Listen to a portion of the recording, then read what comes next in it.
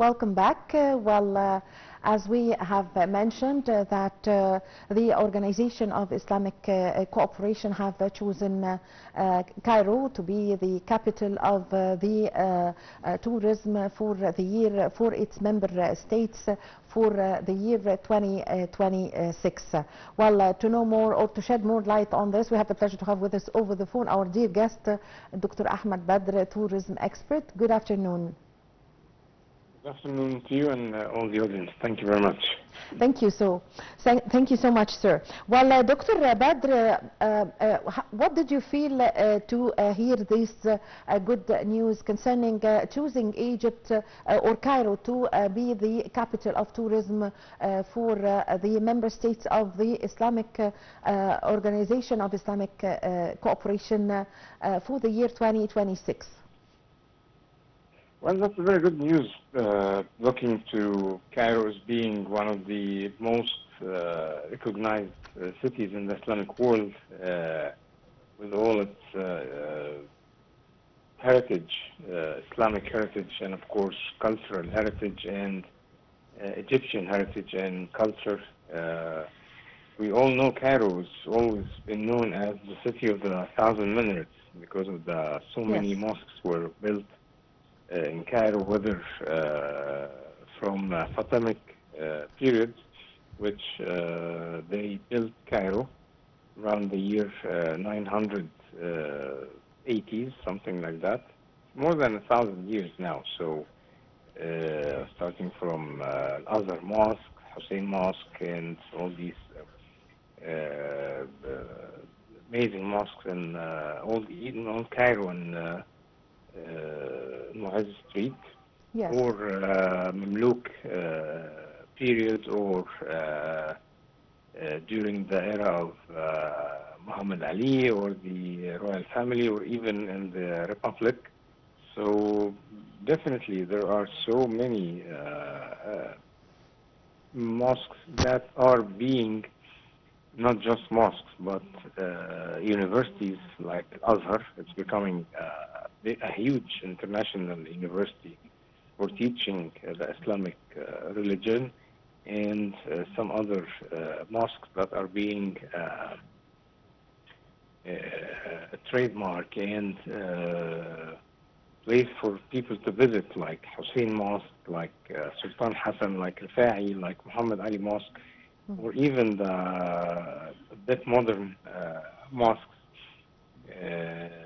that are being built in the country all over. So definitely choosing Egypt, that reflects the place of Cairo in the heart of the Islamic world. Yes. Actually, Cairo has been registered on the UNESCO heritage list also. For all these reasons, it has been chosen to be, of course, because it encompasses a large number of monuments and of several accumulated civilizations. So could you shed more light on this, the reason that Cairo has been chosen? Yes, it is. As you mentioned, there are so many places in Cairo and in Egypt that are being the list of UNESCO as the World Heritage. Of course, the pyramids, Abu Simbel, and the temples all over, and some places in Muaz Street. So yes, definitely that's actually, I have to say, all our monuments should be in the list of the UNESCO World Heritage because they are a real World Heritage. As we know, Egyptian civilization is the foundation of all the civilizations, all the human civilizations that came before, because of their knowledge and their civilization, what they left to humanity that other civilizations came and start to build over what the ancient Egyptians left for the humanity. So again, yes, choosing Cairo is definitely reflecting this place. Yes, of course. Also, Cairo has witnessed during the past years the projects concerning the renovation and restoration work that took place in Old Cairo, also in the Cave Cairo, and in several parts in Cairo. Even the transportation and the roads and the accesses was connecting the old or coping with the style of the old Cairo. So give us an idea about the importance and the state's efforts concerning the renovation and restoration work that took place during the past years in Old Cairo. Well, renovating Old Cairo is considered a renovating history. Yes.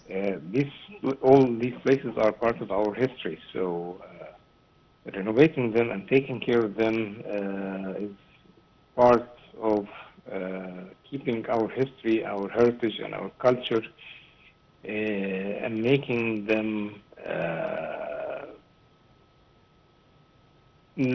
I would say, look new. They are not new, of course, and we don't want them to look modern, but just keeping them so they don't get in a bad condition. So this is keeping our history in the first place, and then it helps us to bring more tourists and have more attractions in our touristic portfolio for people to come and see more things. There are so many people that different.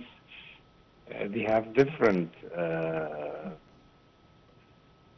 views, and not all the people coming to see the same things. So you have so many things in your portfolio. You can bring more tourists, and even bring those who came before to see some other new things that they haven't seen in their previous visit. Yes. And of course, having these infrastructures of the roads and trains, and that's an infrastructure for the country, first of all, again, and also it serves the tourism. Tourism is an industry that is leaning on the services around the attractions. Yes. It doesn't matter what you have as an attraction. It matters how you show these attractions and how you serve them. Serve them, I mean hotels, roads, transportation, restaurants, shops, all these things. Yes. Doesn't matter if you have the pyramids, but the services around the pyramids. That's what matters. That's what bring travelers. And we see, some examples around the world, cities that they absolutely have nothing to offer, nothing. They don't have any attractions, but they succeeded to create attractions and to create services around it. So now we have millions of visitors going to see, I would say, nothing. But because of they could market this in the right way, and they have the right services, so they can sell and bring more tourism every year. Yes. Dr. Badr, of course, Cairo is a very old capital, or a very old city that its age could be around 1,400 years, with the Azhar, of course, more than 1,165 years, and other monuments here in Cairo. But can we say that it's not only because Cairo is old, but because it encompasses several kinds of tourism? What are the kinds of tourism that we have in Cairo in general? We have the cultural tourism, we have the religious tourism, also the monuments.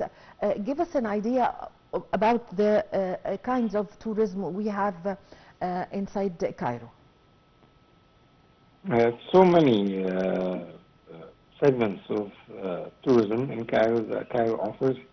As you said, the culture, the religious, the entertainment.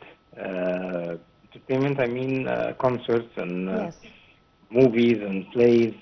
That's especially for Arab world. If you remember, they used to come to Egypt to watch Egyptian plays in the theaters.